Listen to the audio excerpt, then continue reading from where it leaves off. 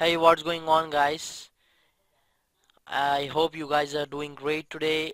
And in this video, I'm gonna show you 8 useful JavaScript hacks so that you can use inside your code. So let's dive into this and let's get started.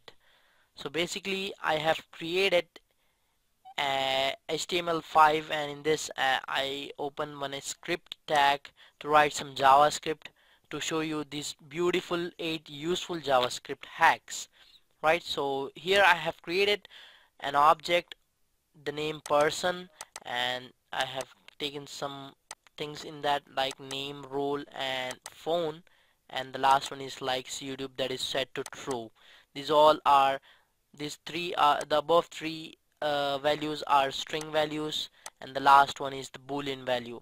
So our first useful JavaScript hack is we can check conditions with and operator.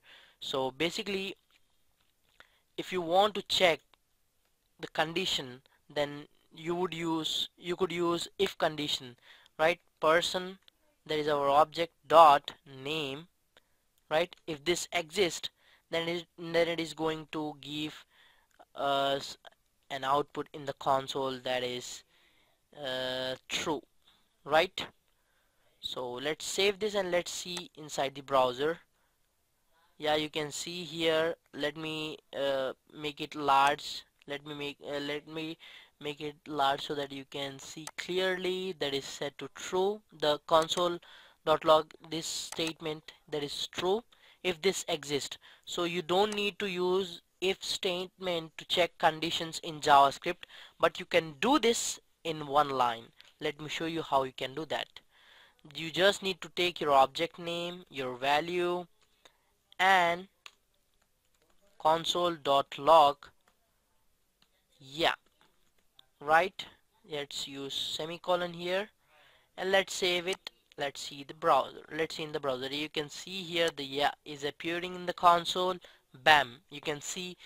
You can check conditions with and operator, and I hope you got this point, right? So let's move on to the next step and let's see the next useful JavaScript hack, that is we can debug JavaScript easily using the debugger key method, using the debugger keyword, right? Suppose if you have taken a variable a equals to 1, right? And you're saying that a increments, or you want to add 4 in it, so that you can use it with the shorthand operator of the plus, right? And if you want to debug the issue, the issue which is causing your program to stop, then you can debug your code using the debugger keyword, right? This keyword will allow you to debug the issue, the problem which is getting in your code, which is stopping your code from executing, right? So debugger is a keyword. You can use it to debug the issues, right? So hope you got this. So let me comment out this line and let's move to the next beautiful and useful JavaScript hack, that is we can convert to boolean using not operator, right? So you might be wondering how you can do that. So let me show you with an example, right? If you define a function called bucket, right? And you're saying that uh, water equals to water, or you can say water, right? So you need to pass this argument here to take the value as a parameter. So this dot water equals to water, right? This dot you can say this dot has water, right? So if you want to check that this bucket has water or not, then you can say you can use one function, one anonymous function in this to check the bucket has water or not, right? So let me show you how you can do that. If water greater than 0, right? If water greater than 0, then you can say return true, right? Else you are going to return obviously false, right? So this is your code, right? If your bucket has water, then you are going to return true. If it is not, if the bucket doesn't have any water, then you are going to return false. So for this you need to write this anonymous function to check the bucket has water or not. So it is the lengthy one. You can do this in one line to check this bucket has water in it or not, and you can do that using this one line statement, that is this dot has water equals to not water. What it does is it converts the value and it returns the boolean value. That is, if the bucket has water, then it is going to return true. So let me show you how you can get an output from this function by creating an object where w new of bucket, and I'm gonna pass 3 inside this bucket, and I'm gonna check w dot water, right? I want to know the amount of water which we are passing, that is 3 liters. We are getting 3, right? And I want to check the value of has water, right? Yeah, we are getting true here. You can see if this bucket has water, then it is going to return the true. If it is not, then it is going to return the false. Let me tell you one thing here is this operator accepts only the positive values, positive numbers which are greater than 0, and it will not accept 0 or negative numbers. So make sure you give proper values in it, right? So let's move to the next step, that is convert string to number using plus operator, right?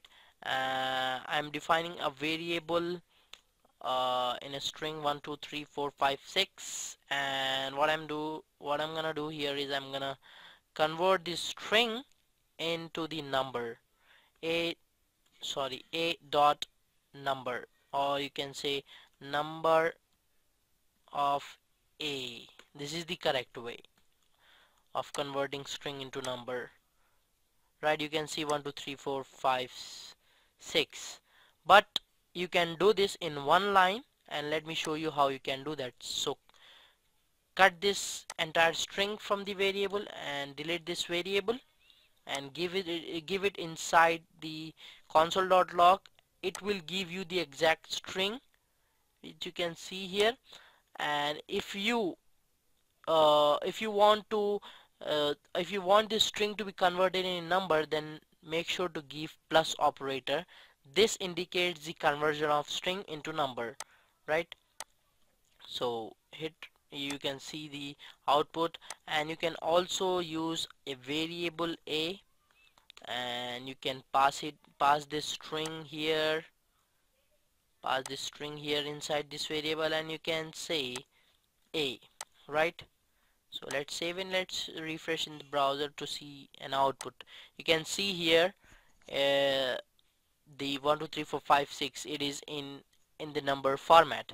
So hope you got this, and let me show you the next hack of this video for JavaScript lovers, that is set default value using OR operator, right?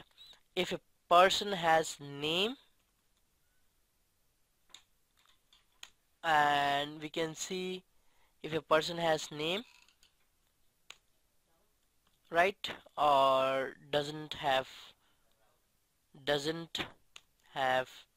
name, right, or doesn't have, you can say doesn't have only, right? So let's use, and you can store this value inside one variable, right? What we are doing here is we are taking a value. If this person has name, the person which we have created here, don't get confused, we are getting this person dot name value inside this variable, uh, and we can console.log this value b, right?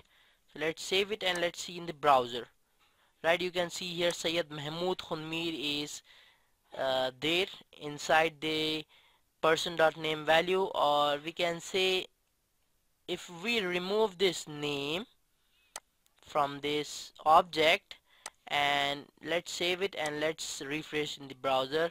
Yeah, you can see here does not have, right? If you do not have, if you are not getting any value, the object value, or any value, then you can set the default value using OR operator. Hope you are getting me and hope you are understanding the beautiful hacks and the useful hacks of JavaScript.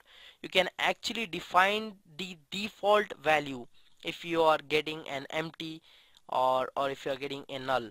You can define it using the OR operator. So let's revert back, right? So you can use this operator. So let's move to the next hack, that is the template string. This part, this hack is already shown in the previous tutorial of mine. You can find that tutorial on my channel, that is Epicop. So let me show you one more time here. Right, you can define var_c equals to, you can say hello I am plus and a programmer, right? So let's use one more variable, my name equals to Musa, right? So let's use this my name here.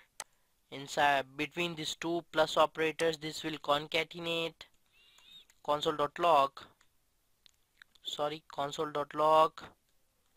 C, right? Let's save it and let's see in the browser. Hello, I am Musa, a programmer, right? You can see here, hello, I am Musa. Let me give you let's give a space here so it looks better. You can see hello, I am Musa, a programmer, right? So this will concatenate the variable value, but you can do this in one line. So let's remove this double quotations from here, this plus signs as well, plus mark, this one, and we don't need this one, right? So let's use backticks here. Backticks here. The backticks are beautiful and they allow us to use any variable inside our string. That is the power of JavaScript. So all we need to do is we need to use $sign with the curly braces, right? So let's save this and let's see in the browser. Yeah, we are still getting the same value if we remove the double quotation. These backticks allow us to embed or to use variables inside our string. So this is the old trick, you might know this, but I have shown you. If you don't know, then make sure to use these template strings inside your JavaScript code. So let's comment out this line and let's move to the next hack of this video, that is the last item from an array using slice method, right? If we define an array equals to 1 comma 2 comma 3 comma 4 comma 5, right? We have 5 elements inside our array and we can get the last value, the last item from an array using the slice method, right? And if we want the last item of this array, then we can use the index as -1. It represents the last value, it returns the last value from this array.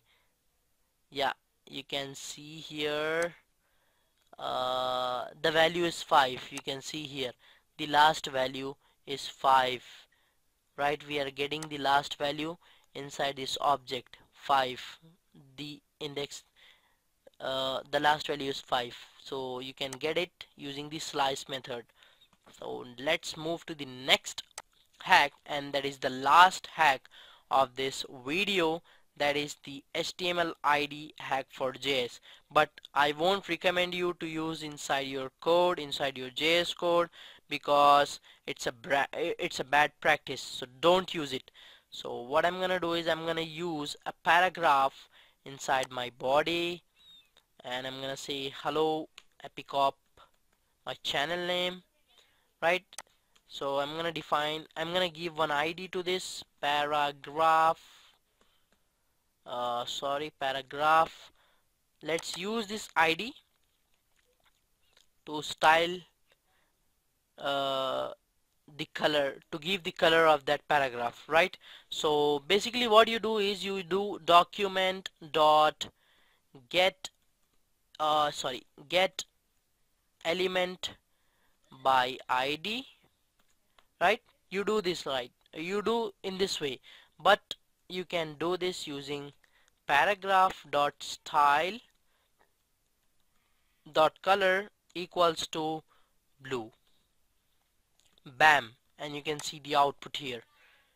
The hello epicop is appearing in the blue color, and you can use it directly. You don't need any document.getElement by ID.